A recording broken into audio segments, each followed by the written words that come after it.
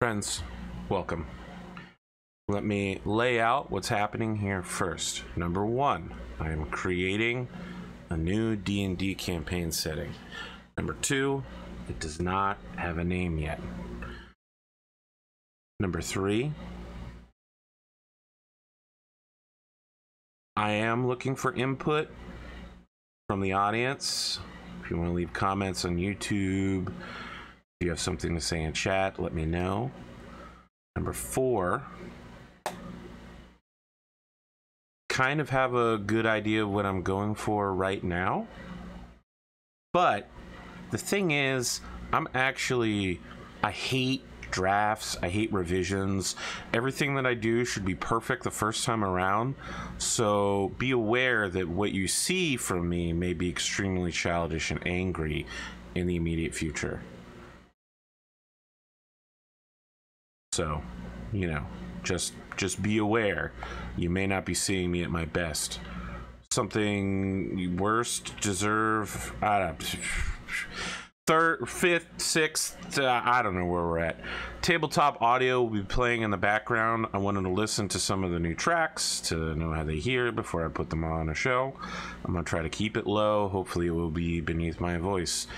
So we're going to be doing two parts to this unnamed setting. First is going to be the guide, which I'm going to show players when they get ready to get started. I anticipate this being fairly long and intensive because this setting is going to be high politics. It's going to have a whole bunch of stuff going on with it. The other thing to consider is that I've never done a setting like this, so it may be increased in length due to that constraint. The other thing to note is that I'm basing it around all monstrous races. So let's get started now that we have all of our constraints out of the way. Let me turn the music back on from tabletop audio. This one's called Tinker's Workshop. It feels to me like a gnome, a halfling, and a human got together to ruin the life of a dwarven blacksmith. So, let's start with the setting. This setting has 4 ages. The first age is literally nothing. Second age is the Age of Dragons, also known as the Tyrantine Age. The third age is where it starts to get a little political. This is the age where all of the dragons are gone now. We'll talk about that in a little while. Hopefully I'll get it in this video. If not, I'm hoping to maybe do...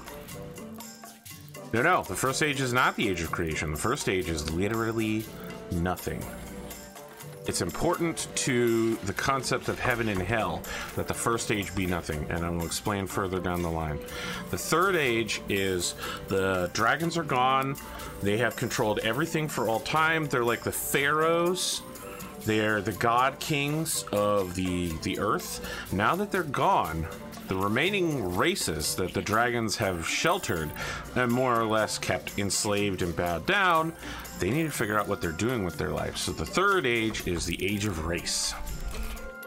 This is where the remaining races shelter together.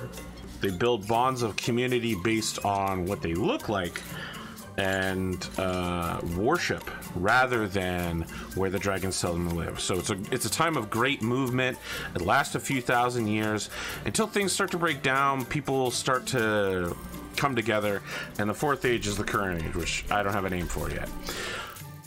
My idea with the setting is to have something like a World War I scenario, and I don't mean it's going to be a world war. What I mean is, at the beginning of World War I, you have this really interesting scenario in Europe, and also in several of the continents connected to it, where there's this combination of people who are bound together by being of the same ethnicity.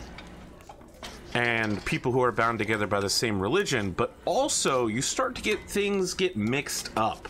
Things start to break down, and it gets really complicated. The colonial age is kind of ending at this point. There's a lot of movement going around. For instance, you can find Judaism almost everywhere, despite the fact that a ton of people hate the Jews. You can find it almost everywhere in Europe. They move around with little regard. Obviously, they don't have their own land yet. That doesn't happen until after World War II. I want to create this kind of complicated setup where kingdoms that once were ruled by a certain race now are all mixed up. They've, you know, you've got like 15 different parts where Germany once was. Now it's like a reverse Prussia situation. So you could conceivably get something like, hey, I want to reunite these kingdoms together under this one banner. It's a little racist, but you know, historically that's been a pretty good drive for war. By setting this in the 4th age, we've got dragon ruins that the dragons built, and then those ruins are underneath ruins of ancient kingdoms of the days long past, the times where the races did not live in harmony and they scattered themselves across the continents, fleeing the persecution of the dragons and trying to set themselves up. Age of Race ends. Now we've got kingdoms and nations and maybe a republic or two. They're building ruins on top of the ruins on top of the ruins, and so now there's plenty of places for adventurers to go. There's you know, dragon ruins that are for the most dangerous adventurers. Then you've got the Age of Race ruins where you go to a specific, you know, type.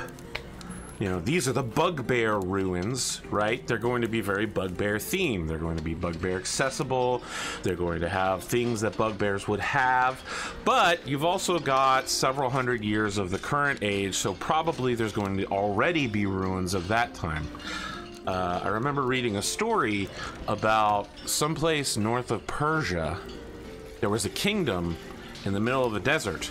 It was an empire. It had a huge, massive capital city. And at some point, trade broke down, and within 200 years, not only was the capital gone, no one could even remember anything about the empire. To this day, historians, we still don't know very much about it. I don't remember the name. They've given it a name.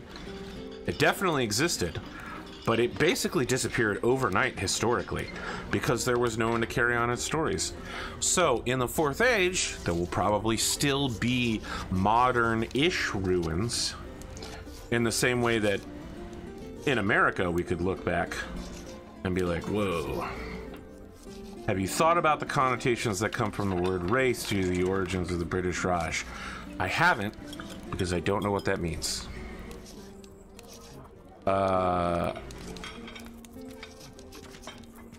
Yes, I don't know what that means. I don't know that I have time to investigate it myself now. However, consider the following. In Dungeons and Dragons, there are very clear dividers of race. Because some people are definitely furbolgs, and some people are definitely not furbolgs.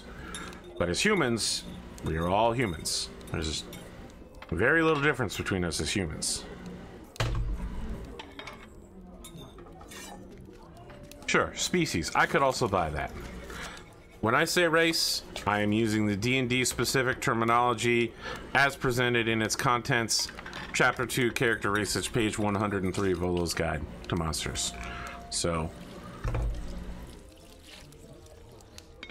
even if I am using the word incorrectly, I think we all understand where I'm coming from. Alright, so I still don't have a name for the 4th age.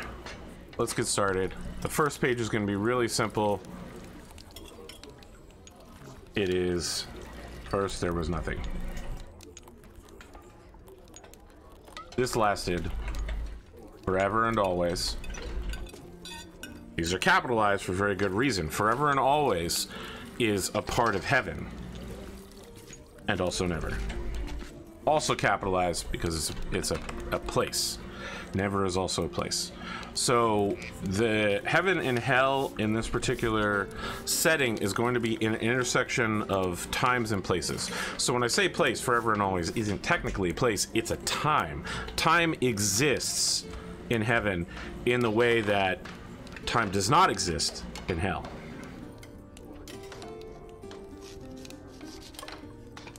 And that's it. That's the entire first stage.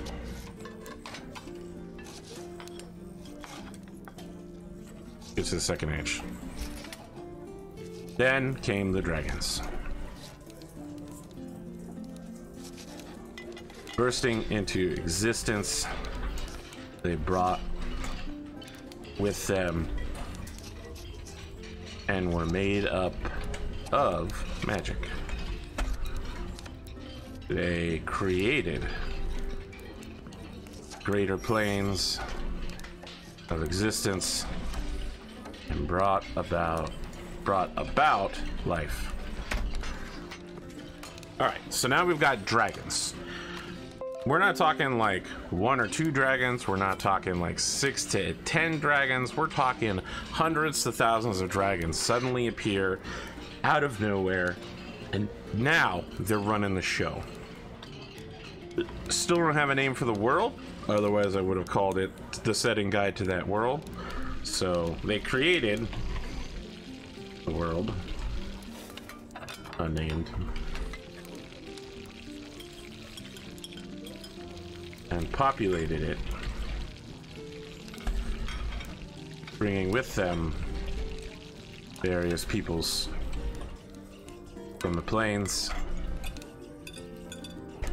I don't have players yet. I'm making the setting before I have players.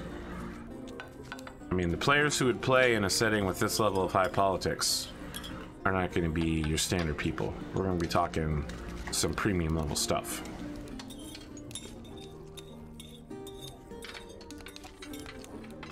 And even created new ones.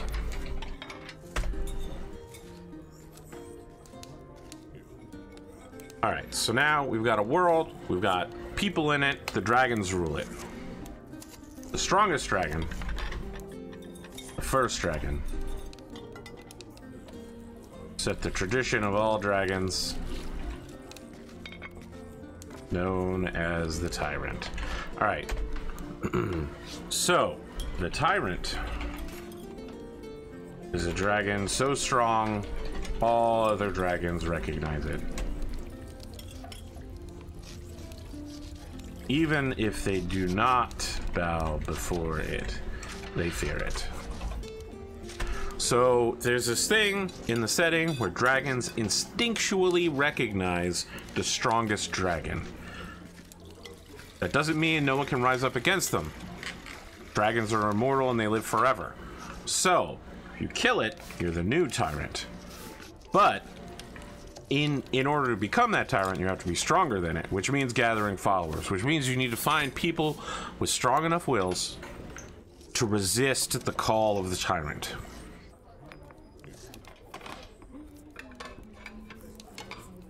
I don't know what Dragonlance is. That's a D&D setting, isn't it? I've never read it. Alright, so now we've got the tyrant. I don't know the name of the first tyrant. First tyrant, Unnamed Tyrant, was a black dragon of incredible power. He united all dragons underneath their fierce banner. They came together to create the material plane. Playing with it. This was the early Second Age. Much knowledge of this time has been lost, as the dragons suppressed learning. The races existed only to support their dragon overlords. Each dragon took what it wanted. Language, writing, these things were outlawed and destroyed by the harshest measures.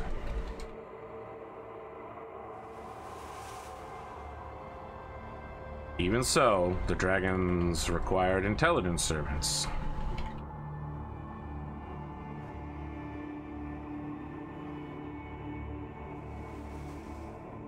At this time, they had among them several peoples. Alright, so now we're going to introduce the major races, species of the world. So, I'm introducing Volos, so we gotta have Azamar, and we'll write something for all of these people later. Goliath, Kenku, several of them I really want to focus on at some point. Tabaxi are going to be important right now, so let's do Tritons, Tabaxi, and Dragonborn. Well, let's do Tabaxi now. The Tabaxi served as pets of the greatest dragons.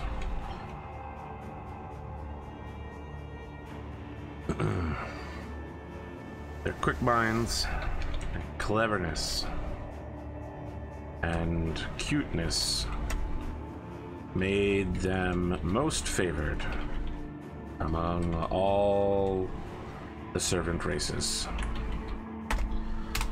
Alright, so in this setting, I'm just gonna go ahead, copy paste some of this. So in this setting, most bard colleges are run by Tabaxi, because Tabaxi end up being bards and heralds of the dragons once the dragons start allowing writing and language, which we'll get to in a minute. The Tabaxi end up becoming like the premier overlord race, one step slightly above all of the others, in order to avoid being destroyed for being dragon traders and, you know, being on the dragon side. Once the dragons are all gone, they end up becoming a sort of nationless historian race that wanders the world, recording all things and telling entertaining tales of the past. Maybe not entertaining tales. Surely there's entertainment. The dragons required intelligence. And so they crafted in their image the Dragonborn.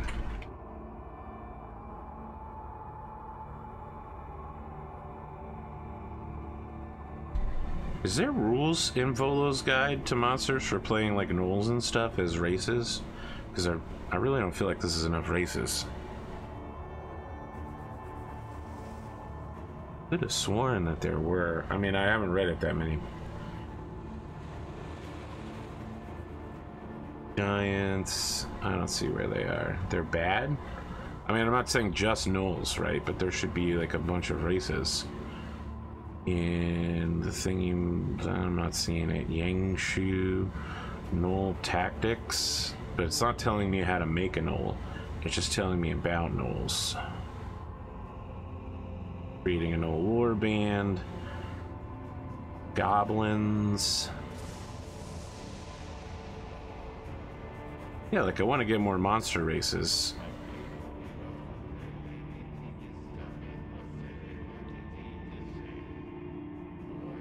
Guys, I understand that I could make these races. I just don't want to. That sounds like a lot of work for me.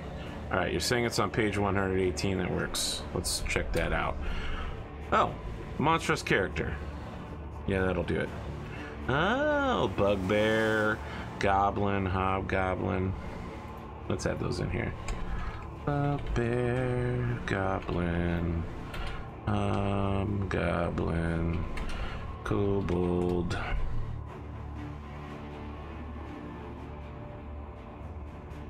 Orc. I'll keep out your own tea. I'm not into snakes. That ain't me. As some of you may know, snakes and tsunderes do not get along. It's a historical fact. Alright, so the dragons have a problem. I realize I've spelled that wrong. It's actually Dragonborn.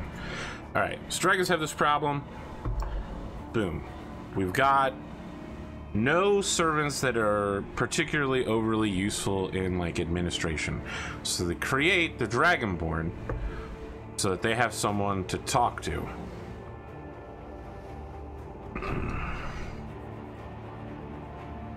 Are considered what we might see as talking dogs, capable of being trained to speak and do minor tricks. They are set to lead the increasingly large population of servant races. Alright, so now this becomes an issue of language. So they have to invent a better language now. Dragons speak Draconic in a way mortal races cannot comprehend. What we call Draconic makes the correct noises,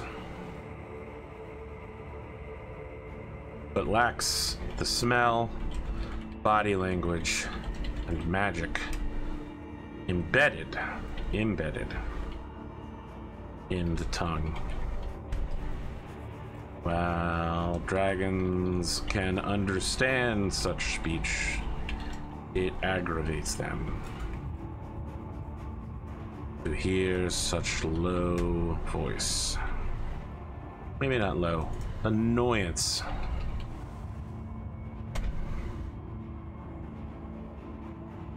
So now they have a problem. They teach the Dragonborn. Well, first they invent the Dragonborn, and they're like, all right, you guys are in charge. Make sure these rabble work together and do what we want. So Dragonborn are like, great, we're going to teach everybody language so that when we tell them to do something, they understand it rather than just hand gestures. Second problem, most of these other races can't, well, actually, no one but the Dragonborn are capable of speaking Draconic. So they invented a new language, and the Dragonborn create Common.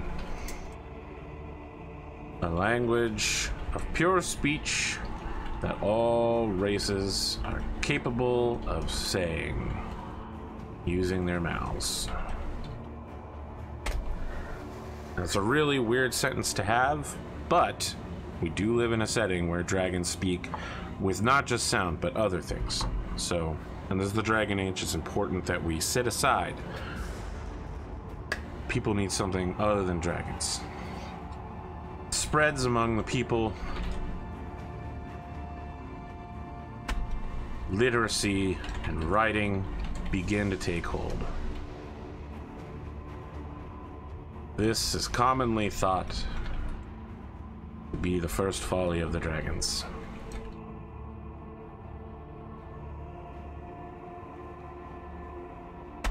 As the servant races begin to become more educated and efficient, they become more capable of resisting Draconic influence. The most clever among them turn the Dragonborn against most cruel dragons. Create situations where, with great sacrifice, the rest of dragonkind turn against those marked by the wise. Alright, so now we've got this thing where the servant peoples are being raised into these positions where they can communicate with dragons through the Dragonborn. I am starting with the lore. And the gameplay experience I'm aiming for, I don't know. I want to do that lore. I want to do the lore thing. Isn't lore the most interesting part, really? I'm sorry, I don't have a reason other than it's interesting. And I can't get this stuff out of my head. I've kind of been bouncing it around for a little while. Alright, so we have this thing where these races, they've spent a few hundred, maybe 1,000 years learning language, teaching each other, and the smartest and wisest and most clever of the races of these servant peoples are rising up and saying, hey, you know, it's tough out here living under Grattle blocks, the insanely cruel, you know, and didn't he take some of your cattle last week? Didn't he insult you 100 years ago? Didn't he this and that and the next thing? And so the Dragonborn are passing this along to the Draconic Masters, and the dragons are going, yeah, man, that guy's like a huge dick. We should probably go deal with him. So they are starting to target the worst of dragonkind for elimination by their Draconic brothers. And it works.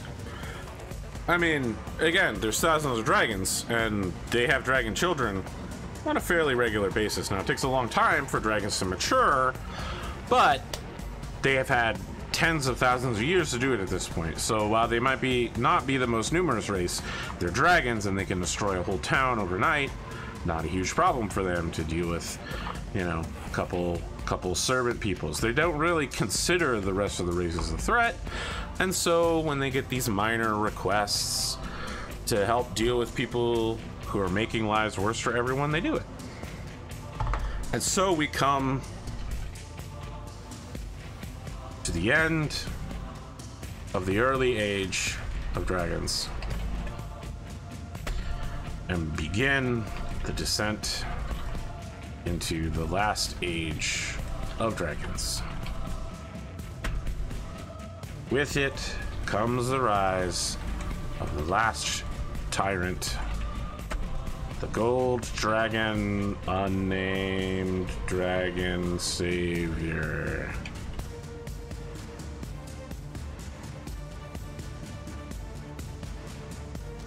At the rise of his rule, a great object fell from the sky to mark his coronation, smoting his own father and ending truly tyrannical rule.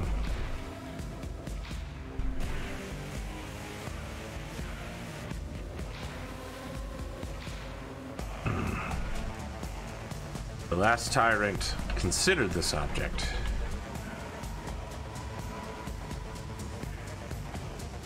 Sometime, and many now postulate among learned circles what exactly it was that turned him to madness. But in time, he began to turn dragons against one another, eliminating many of the chromatics who were a great threat to the world. Once all those who could resist his call as tyrant were eliminated, he rose up to the heavens, the world above, called all dragons forth with him. Each dragon rose into the air, unable to resist, and became the stars in our sky. And that's the end of dragons. Or is it? The only remaining dragons were those still lay in their eggs. The survivors of those hatchlings are the few dragons who still exist today without the lore and learnings of their parents. They were but babes in a world without order now. Many were called by those who were upset with the way things were. Still, some peoples protected eggs and carried them back to their people. It is for these great sacrifices that some cities bear the protection of a sovereign dragon.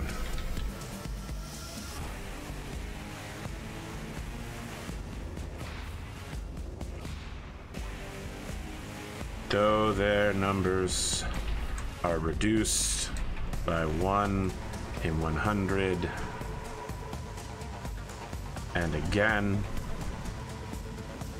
dragons still remain a powerful force in the world. However, there is no order. The entire system of language and governance has fallen apart without the dragons to rule. It becomes an age of chaos that lasts for a time before history.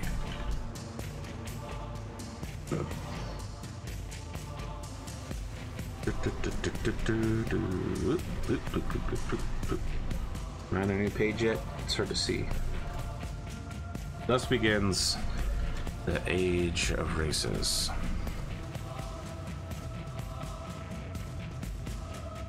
In the aftermath of the Great Rising, the different servants of the dragons came together as one people and set themselves out to tame new lands. Each race took upon itself a place favorable to its own preferences.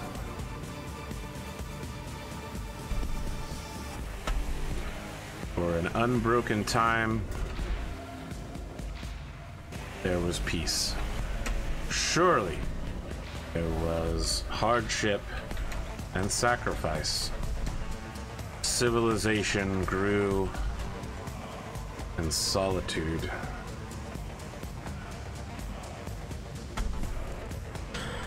Well, Red, you should know that the lizard folk are a race, and they do live on the beaches. And they're a very interesting race in this setting. I haven't written it down yet, but they are communal based more than many other races, certainly more than humans. They revere the strength of the community over any one person's contributions. And so in order to refer to yourself in a singular I, like call yourself I, you must earn such right by doing great service to the community. Otherwise, you simply refer to yourself in a sort of ambiguous third person, which is difficult to translate outside of the lizard folk language. And so they're known for being like very honorable. They place people who work hard at any different task at the highest level. So rather than being like, yes, the strongest person is the best, they say, yes, the best builder, the best weaver, these are the people that you must aspire to. So it's lizard folk specific in this setting. Each of these little races is going to get their quirk. All right, so now we've got all these races out here. They are expelling themselves from each other. They don't know how to live with each other. They share a language of common, but other than that, they look different from each other. They've never really gotten along. They've worked together to try to trick the dragons. The dragons end up tricking themselves straight out of existence. So now each of these races has gathered up a dragon egg, several dragon eggs perhaps, and they've all divided themselves. They're saying, I'm going here, I'm okay, we're gonna go here, this place works for us. You know, if you like the forest, we also like a forest. You could take that forest, we'll take this forest. There's no reason for these people to fight among themselves. For the first time, they have freedom. So they don't. For now. So they all split up and go. Alright, there's a question in chat. Any chance you'd mind if I ask, how the heck do I story hook this question? I've run into a roadblock with party motivation. If they choose an alternate path, and I'm trying to figure out how to allow the progress if they make that decision. Alright, we'll approach that question. You'll need to send more information because I don't really know, like I don't have enough context to answer that, I think. Certainly chat can provide some answers. I'm gonna keep thinking on what I've got here, but as soon as I got context, I'll give you an answer.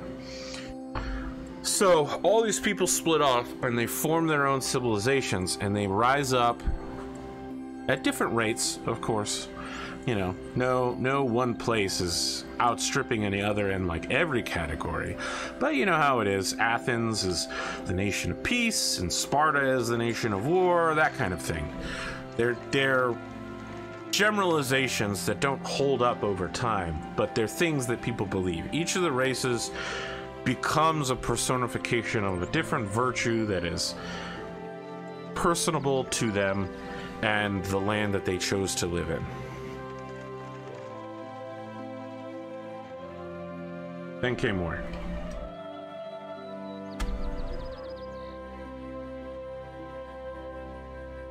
With all things, greed was the beginning. As education, farming, and agriculture, and animal husbandry spread from each place to place, small bits of information pass quickly. Each land suddenly bloomed with food, meaning more people could be sustained. There were no thinkers for such forward problems like city expansion and the rise of nations. These arts and philosophy beside... I spelled that totally wrong.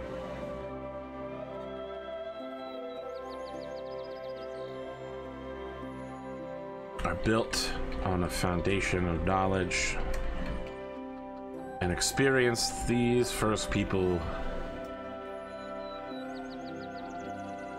do not judge them too harshly. As each race expanded, more and more land would be needed and used. So the first borders came to be, and there was not peace.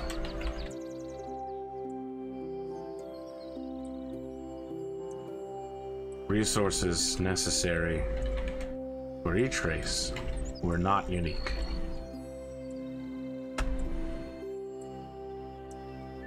At first, it was simple skirmishes and insults, but in time, the threat to one colony became a threat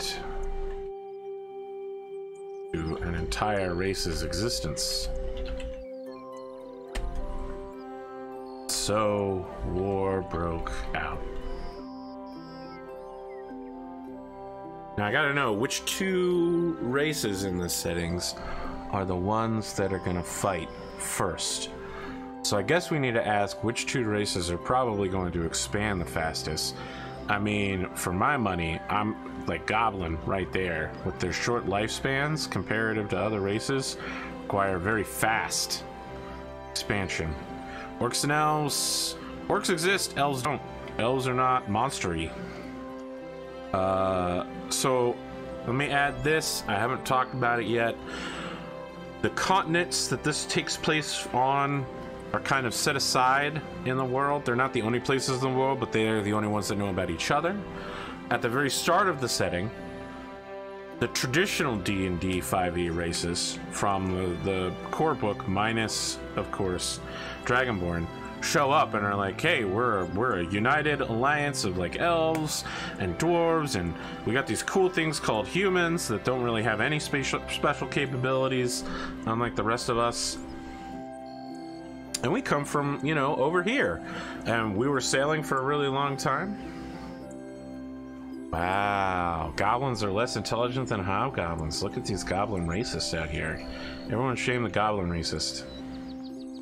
You're actually right, though. Hobgoblins get an intelligence score boost.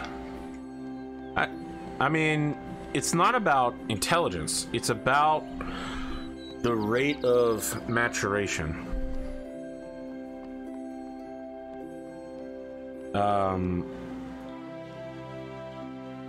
How do I say this? I mean, I'm basically having to distill the entirety of the book Guns, Germs, and Steel into a couple sentences. The amount of food and the speed at which you are brought to being an adult raise the rate at which you historically have children. Look at the birth rates historically versus the birth rates now, and races that have not races, I'm sorry, I'm thinking in D&D terms, but I should be thinking in real life. Humans now have much lower birth rates than in the past for several circumstances, but hugest among them is that there's plenty of food, but a very long maturation cycle. We don't consider people adults until very late in their lives compared to earlier peoples. And so, I don't know where I'm going with that. Anyway, you're saying kobolds mature in 1 year? Is that right? Kobolds reach adulthood at age 6. Ah, that is right, but they live super long. They can live up to 120 years, but they rarely do so. Wow. All right, I'll buy that. A kobold goblin war would be pretty interesting.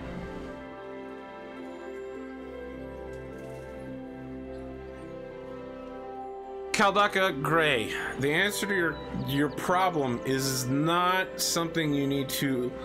You, as a game master, do not need to address it in-game. That is a problem that your players need to address out of character. Alright, so your problem is that if the players don't want to play, they can just have their characters retire and not continue? That is not something you can solve as a game master, except in very, like, railroady, hammery ways.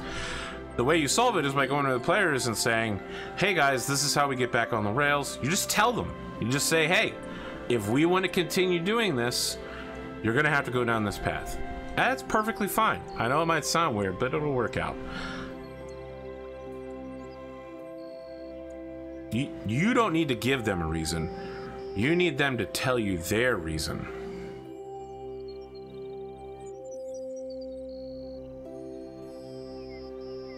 If they decide to be fugitives, you want to clear their name.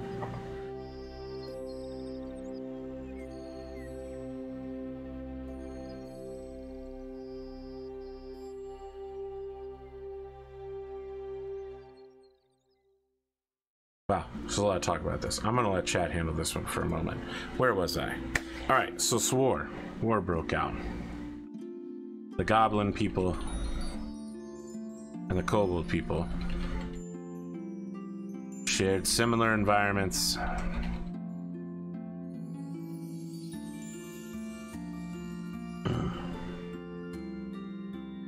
Indeed, kobolds had long coveted mountains of the goblins, where the most dragon eggs had lain, and where many dragons made their nests. Drawn instinctively, that's spelled wrong, instinctively. I think it's still spelled wrong, but alright, drawn instinctively to serve dragons, the kobolds entered goblin territory without restraint. Goblins answered in the crude way of violence, and the horror of it all shook the continents. The news had reached the farthest reaches.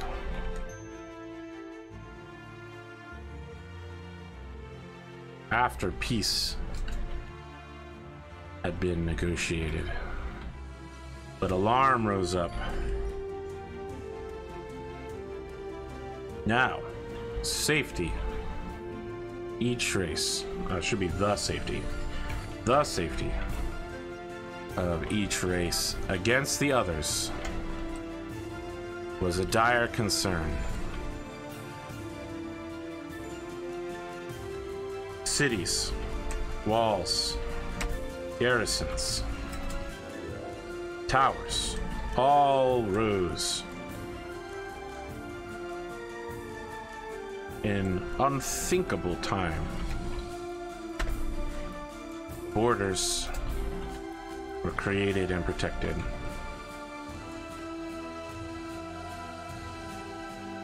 The first steps towards standing armies had begun. And it is in this moment that the gods came. Alright, so now we need to talk about gods. I'm gonna need to list all the domains in the setting. But the most important one is the god of light, and that domain is ruled over by the Grand Cock. I am making that its name because it's funny, but also because I have never had a non-humanoid god in a setting before. So this god, the Grand Cock, is literally a chicken. It's a chicken, and it's said that when this chicken crows, it drives off undead and things in the night, which is exactly how the light domain works. Chickens are considered a divine animal by everyone. The Grand Cock isn't capable of communicating with other gods and doesn't care to do so. It doesn't join any pantheons. It has the most followers in the world because its message is very simple. It's a god that watches over farming. It's a god of fire. These are all very popular things. Lizard folk paladin of the Grand Cock of Retribution. Okay. Well, Ratosaurus has chosen his path wisely. Alright, so the Grand Cock is the platinum chicken. Platinum coins are almost always minted in its honor. You know, with one side is the nation that minted it, and the other side is the Grand Cock. It doesn't communicate with other gods. It has the most followers, but the smallest priesthood because it expects people to do what it wants to. Alright, so it reminds me that I forgot to say something about race. Not race, religion. Religion. And that is heaven and hell. Alright, so heaven and hell in this place. Heaven is the intersection of always and forever and everything. So this is not understood by the peoples in the world, but this is the lore, and this is how I'm running it. So if you serve good gods, or you do things that the good gods like, when you die, your soul goes to always and forever and everything, which is known to us as heaven. And it is set forever. It is infinity. So when you arrive, you've just arrived. Everyone else throughout all time who have died also arrive at the same time as you. It is outside the comprehension of everyone. Your grandfather and your grandchild all arrive in heaven at the same time as you. And it lasts forever. It lasts infinitely. So it's a great time in heaven. Hell is never and nothing. When you die, and if you've been a bad person, if you make deals with demons and devils, if you serve the dark powers, you're basically tormented for never. It's cold, nothing happens, ever. It's basically just like nothing, forever, but it never happens. So it's the opposite of heaven. So it's bad. Now, you might be asking, what happens if you don't serve good or evil? Neutrality equals unrested spirit. You are either put to rest by a cleric of one of the faiths. So basically, a cleric goes, all right, sounds like you lived a good life. Even if the gods didn't judge you, I'm sending you to heaven. Or you become an undead.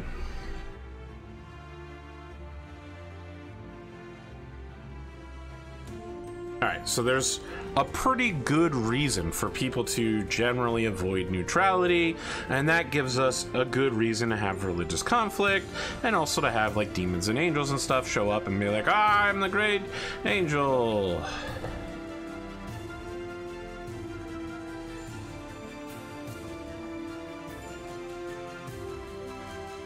Undead playable race? Oh, that's a good question. Undead playable race. You know, I was going to have a nation of undead in a way that Pathfinder does. I forget what it's called. The nation of Pathfinder's undead. Some smart person in chat will let me know what it's called. But the Whispering Tyrant came from there, and I really like the idea of the Whispering Tyrant, so I'm gonna essentially steal it. That this super powerful Lich Lord attracts other undead to it, and undead travel across the world to join the undead. Maybe he's called the Whispering Tyrant, and because he like whispers, like you know, like in Sea of Thieves, when you get near a skull, you hear like weird whispers. I think that's how the Whispering Tyrant works. ASMR Tyrant, please no. I hate ASMR. It's so fucking weird. I get that it's for some people, but for me, it just sounds like audio garbage. It's like listening to K-pop. Sorry, K-pop stans. It was just a cheap joke. It's too easy to let go. Couldn't he be a patron? Perhaps, perhaps. So I'm not saying I'm not going to copy the Whispering Tyrant specifically, but there will be a place where the undead congregate around increasingly powerful undead lords. Because the way undead works, one powerful necromancer can control an infinite number of undead, and a powerful necromancer can also take control of a powerful undead that controls other undead. So you end up having, naturally, in the way that sorting algorithms work, at some point the steady state of the undead world would be that one powerful person ends up controlling a bunch of powerful undead that control other undead. And so they would probably gather in one place. Do I have text-to-speech donations? No, I don't. I don't like them. I think people abuse text-to-speech donations to make it say weird things, annoying things. Alright, so I need to get the other domains, and I'm probably going to have to go to D&D Beyond in order to do that.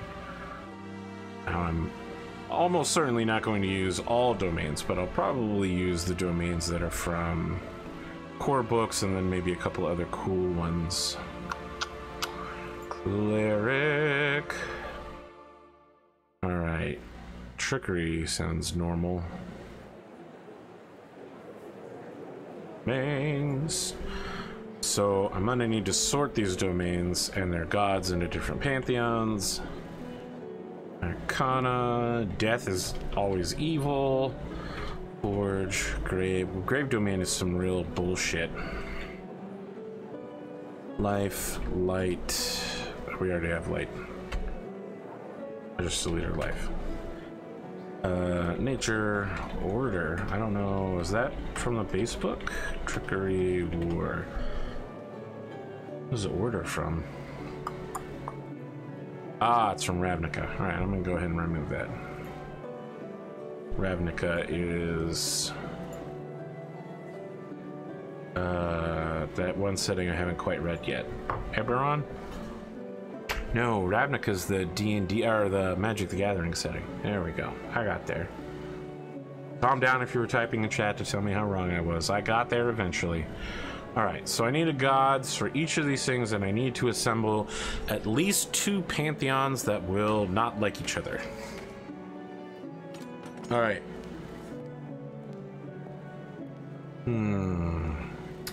The Death Domain. God, it sucks the Death Domain is inherently evil. Do some cool stuff.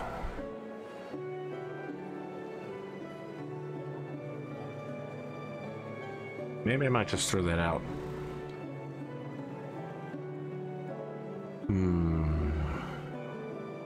Maybe I won't. Maybe I'll make death like light its own thing.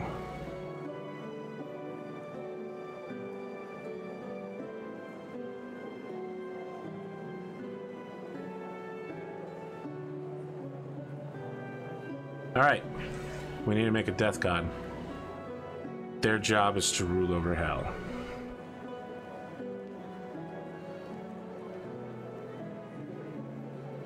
Judge the unworthy. So they're second fiddle. So death is, if someone dies, heaven judges them. Boom. If heaven judges them and says, no, we don't want them, death judges them and says, okay, we do or don't want them. And if heaven and death, or if you know, heaven and death both say no, then you get reincarnated as an undead or whatever. You become an unrested spirit. It's Gleemo. Alright, so what domains work well together? Trickery is alcohol. I associate that with dwarves. Knowledge, life. Alright. Maybe let's sort them out by things which work well together. Things which...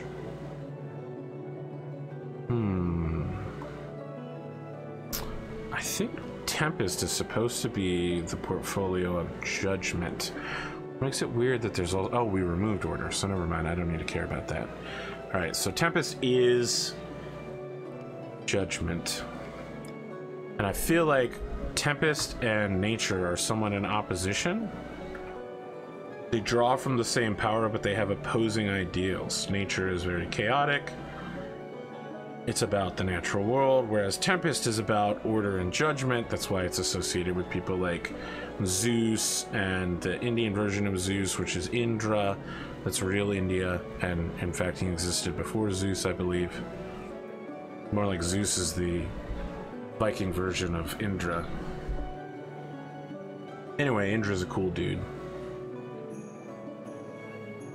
I only associate trickery with blue tieflings. Wow. Jester, Levor, the Ruby of the Sea. Alright, let's say to some extent that war, Tempest, trickery. No, trickery's chaotic. It's totally shitty. Forge and knowledge all go on one side. Life, divine, arcana. Why are people just saying kitsune? So confused right now. What am I missing?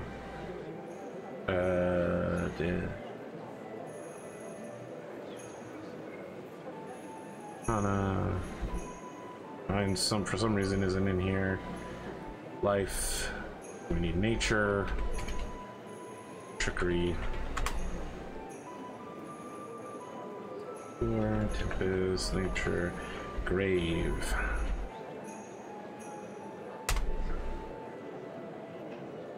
Trickery is not on the lawful side, it's on the chaos side. I was gonna put it on the lawful side.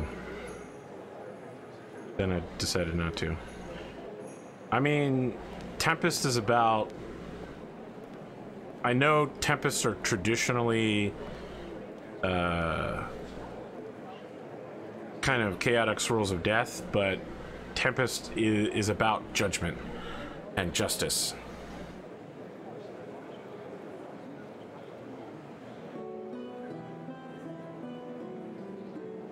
You're trying to make a class that focuses on out-of-battle utility. What kind of skills should you use?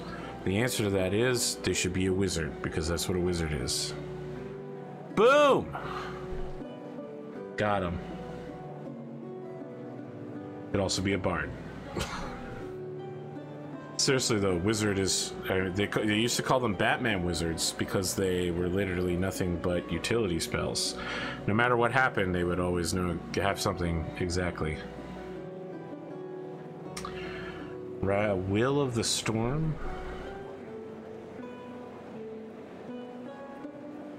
I don't know what Will of the Storm is.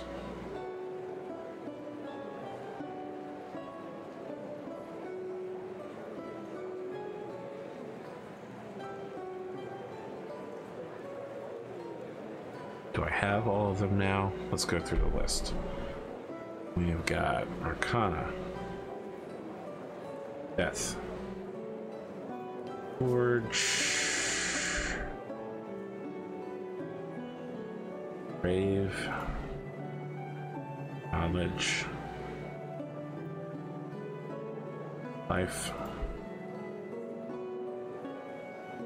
Light, Nature. We're skipping order, so Tempest, Trickery, Had I Miss Divine, and War. Alright, so we got them all. Untap our mana here.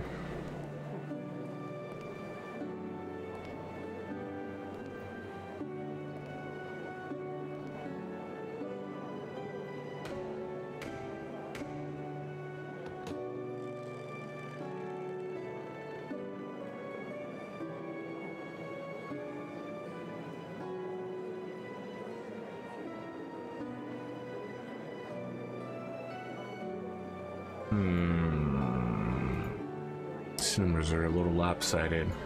I don't know if I care that much about it, but might be worth considering.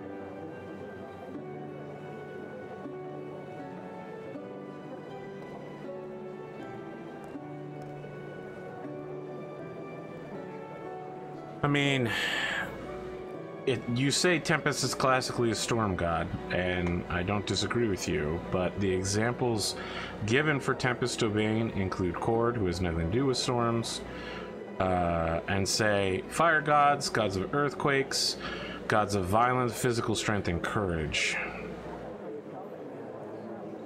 In some pantheons, a god of this domain rules over other deities and is known for swift justice delivered by thunderbolts. In pantheons of seafaring people, these gods are ocean deities. So, yeah, I mean, I think it is a problem of language, because calling it Tempest is weird, and it's associated with storms. I mean, given all of its abilities are storm-based, specifically thunder and lightning. And not like fire and earthquakes, but maybe this is a new take on it. You say that Tempest domain gods have been neutral or chaotic. Well, let's look at gods of the multiverse and see what we got here.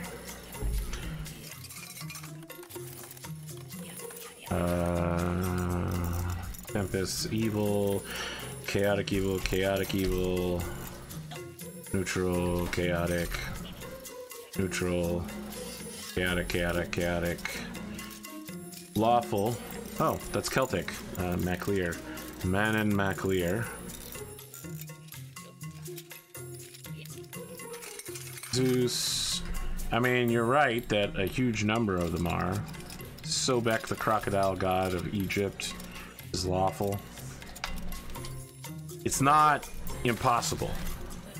There's at least 2 to 3 examples of it. Did this go all the way back around to Tinker's Workshop? I guess I need to... Did I really reach the end of it all? Huh.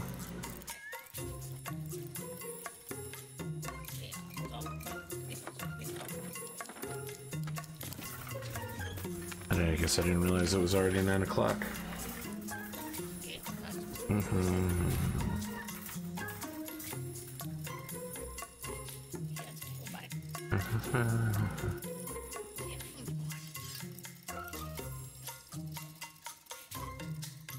Tell you what, we'll put Tempest aside for now and we'll deal with him later.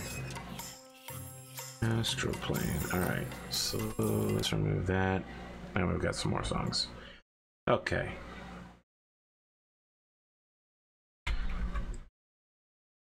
So we've got 2 pantheons now. I don't really feel like I need to fill in all these gods now, or really ever.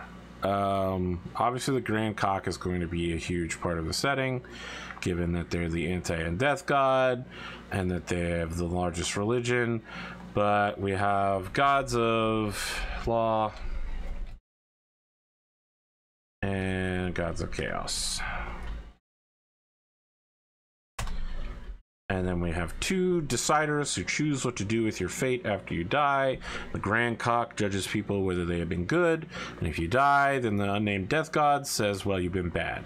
And if neither of those happen, your spirit just goes unrested on the earth to wander as like a ghost or like a ghoul or a zombie or something that people could turn into an undead, and that clerics will need to then consecrate or desecrate in some form, saying, hey, I'm a priest of good people. It sounds like your life has been pretty good. I'm sending you to the good people place. I'm sending you to the good place. The music's not actually playing, huh? Problem solved. Solutions found.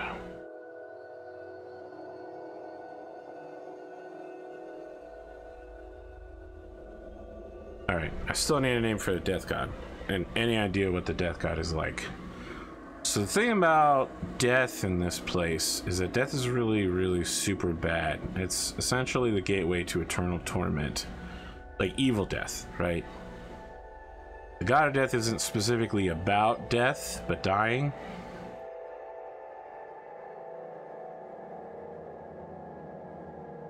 Did anyone, no, it's not going to be Ryuk. Please no. Did anyone figure out if there was an undead playable race somewhere in D&D?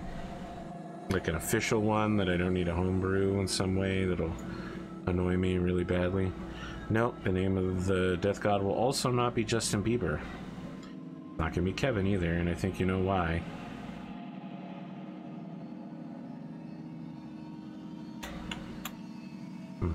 Monsters, races, here we go. Orcs of Exandria, nope. That's from Exandria. Leonids, satyrs. Nope, that's from the other thing.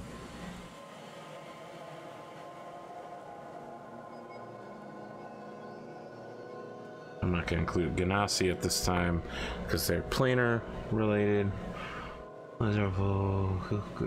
Feral tiefling. No. Oh, but adding tiefling into the mix might not be a bad idea.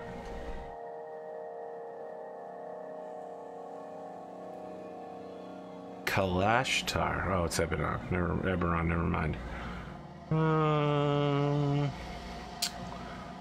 Warforge. I don't know. I think Warforge would be interesting as a new race. Like something that was recently invented by inventors. You're saying awakened, undead, and soul stitched. I don't see them on D&D Beyond, either of those.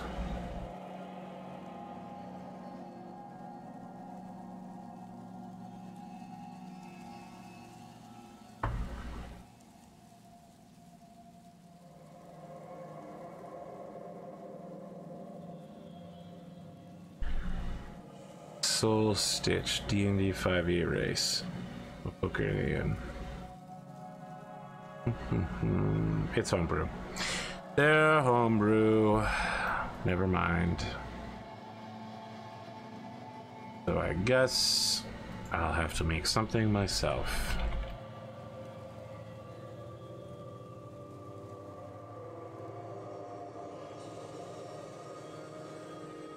Okay.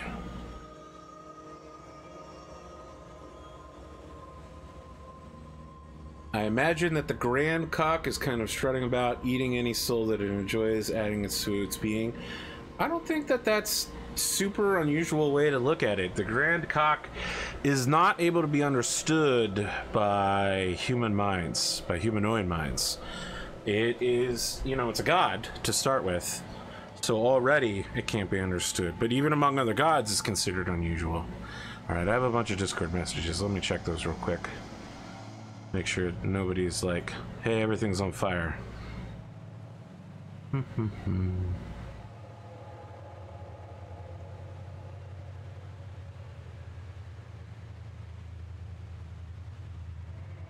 Gothic characters.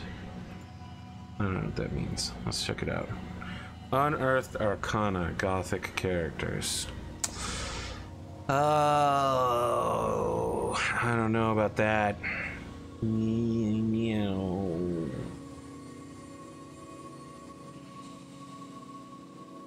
All right, let's take a look. I already don't like it. The whole first paragraph is terrible.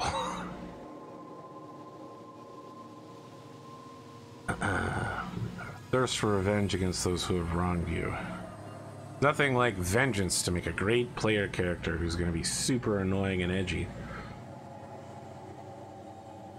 Racial adjustments. By choosing a subrace, I mean, that's going to be part of the problem. Your constitution score increases by 1. That's it. If you're below half your hit point maximum at the start of your turn, you regain 1 hit point. When your goal is completed, you die. That's it. I don't know.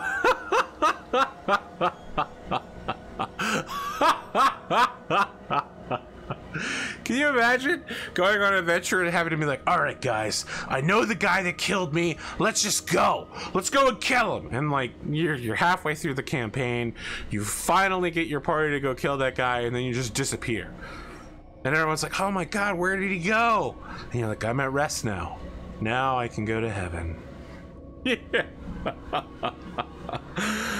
This is a McComicker character for sure. This is the most McComicker character I've ever heard about. Alright. It was very interesting, Red, and it has convinced me that I need to make my own subrace. That's all there is to it.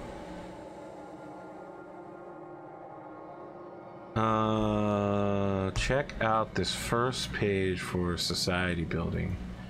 Build custom settings. Alright, Rad's linking me all sorts of stuff.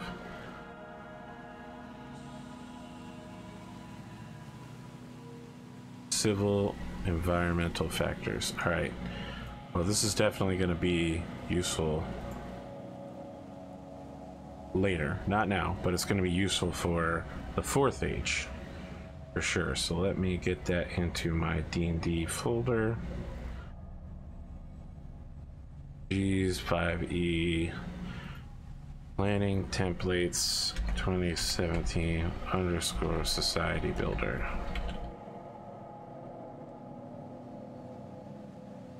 Request access from Radisaurus. Okay, done that. All right, are we ready to get back to stuff?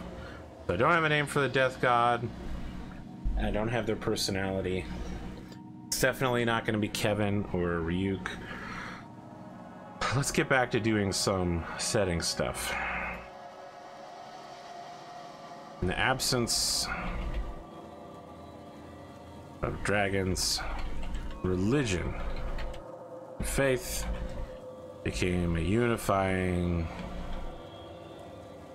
factor, bringing race nations together.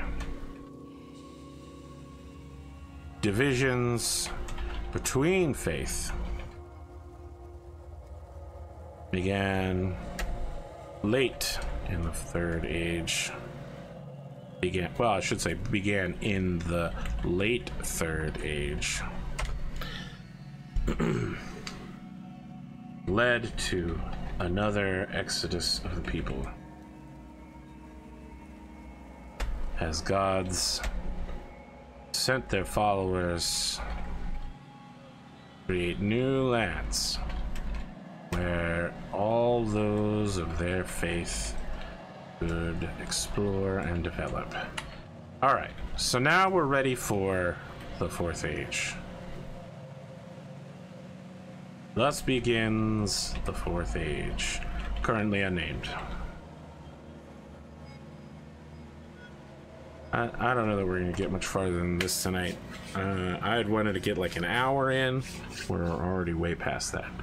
Almost like an hour and a half. So we have the base for an interesting world filled with a lot of old stuff.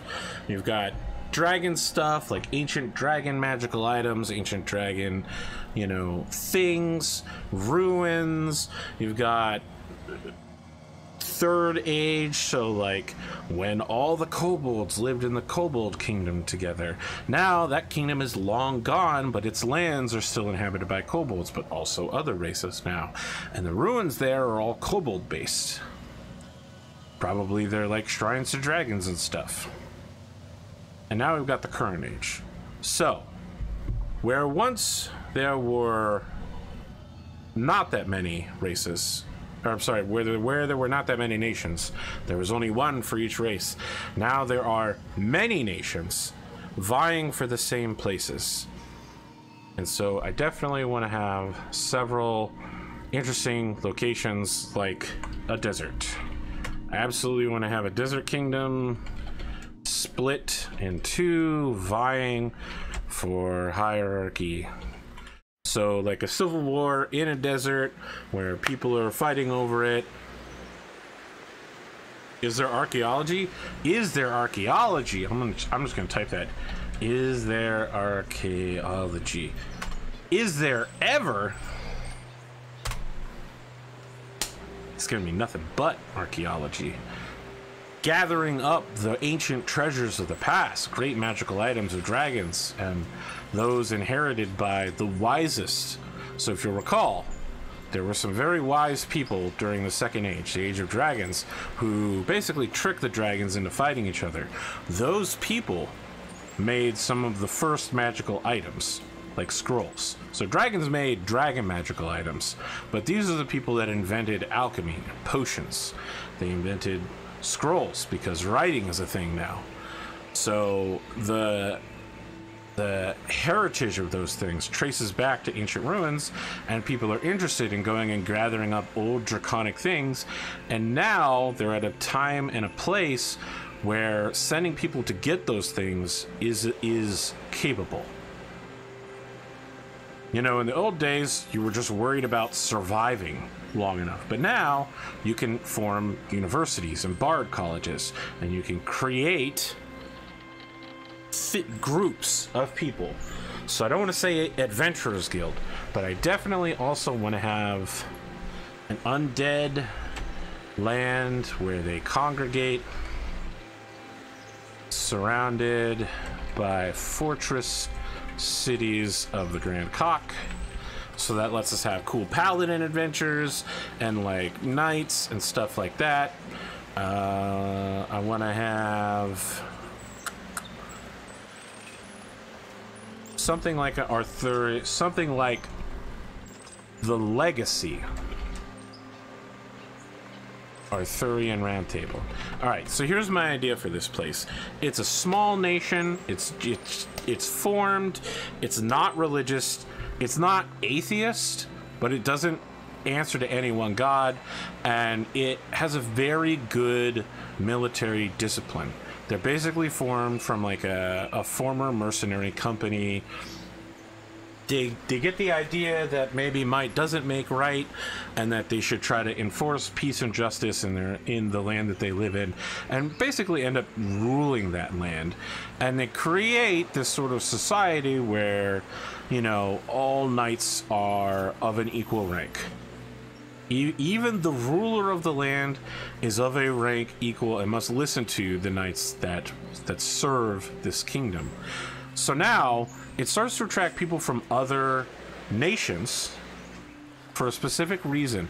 Because it's a nation of knights, that means that if you are from another country, you can still end up becoming someone who is a ruler, like essentially a noble, as long as you're a knight, or as long as you're a soldier who's strong enough to become a knight.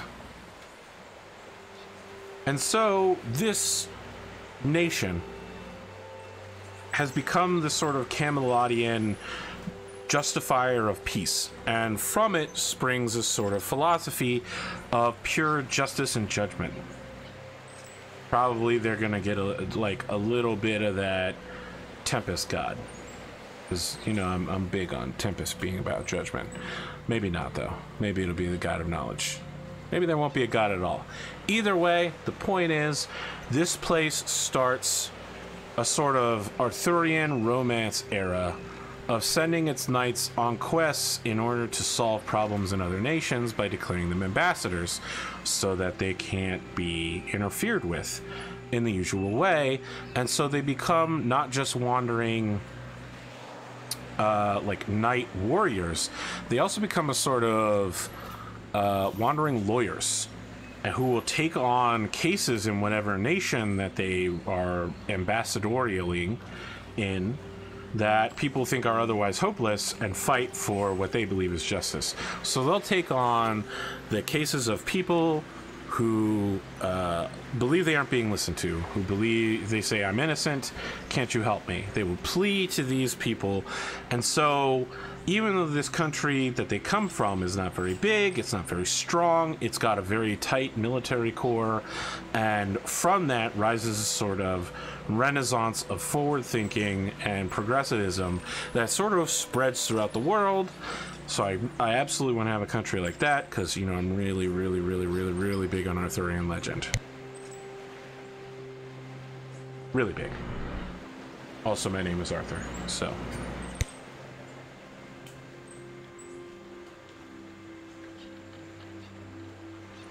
Now, I don't want to have adventuring guilds like traditional video game adventuring guilds where, or the, you know, everybody gets together in a tavern. I've done that a lot lately, but I do want to, I know we've called these monstrous races. I want to have a traditional monster nation, and I'm talking like aberrations, owl bears, basically a shithole area. No people live there. It's just overrun with monsters, and it is surrounded on 3 sides by monster hunting cities. And this is basically like hardcore adventuring right here. So if you really want to kill monsters, this is where you go, and each of these cities is going to be very different in their methodologies. They pay you to go out and kill these monsters. Well, it's more like they offer you a job to go out and kill the monsters. You kill the monsters, you bring back the monsters so it can be harvested. Or, you know, like magical blood from the monster that can be turned into health potions. Harvesting monsters is really big there. So it's like a monopoly guild that has risen up, but each of these hunting societies in each city, each of the 3 cities, is very different. And it's like considered hard mode adventuring. It's certainly not the only thing for people to do, because exploring ruins is the currently big in thing. And as I mentioned earlier, humans and the traditional D&D PHB races have been discovered at a far-off land, and so people are preparing an expedition to go out to there, so that allows for another thing in the setting for people to go do. I just want to leave a lot of things for players to be able to do. And the other thing I want to make sure that is clear here is that, borrowing from Pathfinder, each country will be a kind of genre. So if you're a big fan of Galarian, you understand that each country was invented in a source book, and that source book had a genre associated with it. Taldor, which you might know of nowadays, is Taldore, which is the world of Matt Mercer's Critical Role. Taldor is based on Taldor, which is from Pathfinder, which is a sort of faux French, upper class British empire it's like rising back out of decline. Kadira is like the Far East adventures, Near East adventures. It's a whole side of the planet that's got different like wuxia adventures as part of it. There's the horror country, and then there's the barbarian country, there's the dinosaurs are real country, there's the demons country, there's the ancient empire country, there's the Egypt country. So each one has its own genre of adventures, and I want to have something similar to that. So if and when I get to making a second video for this, when we do a second session of this, time permitting, we're going to start making countries, and each country will have some sort of genre or primary adventure associated with it. Ratosaurus has apparently given me homework in Resolve. I don't know why I said in Resolve, but something along the lines of the United States Marines attempting to build societies. So I guess I'll have to take a look at that and create a apparently like a 25-part, no, it's a 6x5 column. So 30-part structure for each society. It feels like it's going to get really in depth, but we'll see how it goes. I don't know if there's anything further. I'll stick around here for a couple more minutes to answer any questions people have at the last second, and then I'm probably going to switch over and play Sea of Thieves.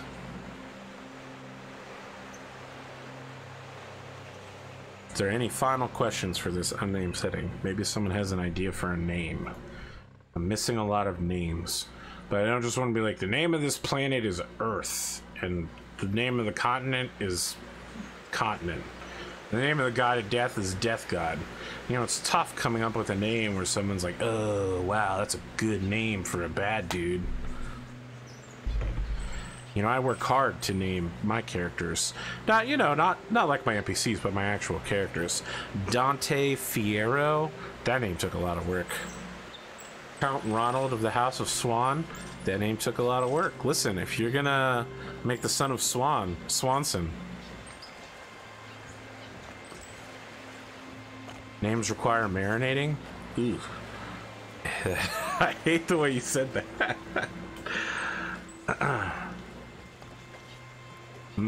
Marinated name, my favorite. The main god is a chicken. I mean, listen, don't be distracted by the main god being a chicken. It's not gonna be farm themed. The main god being a chicken is because it's funny, and I stole it from the manga. I will answer one more question, whatever comes next. We'll see what happens. Then we're going to Sea of Thieves, so y'all better be ready. After a short break, I'll probably have to see if Rad and Glima are into Sea of Thieving. Maybe they're already Sea of Thieving, who knows? I guess I should ask them. Well, Glimo says Yar in chat, so probably he's going to be into Sea of Thieves. He says he's thieving now. Well, stop thieving. Alright, there haven't been any other questions. We're going to go on a pretty short break here. When we come back, it'll be Sea of Thieves time. Thanks for joining me, and stick around if you want to watch me get owned.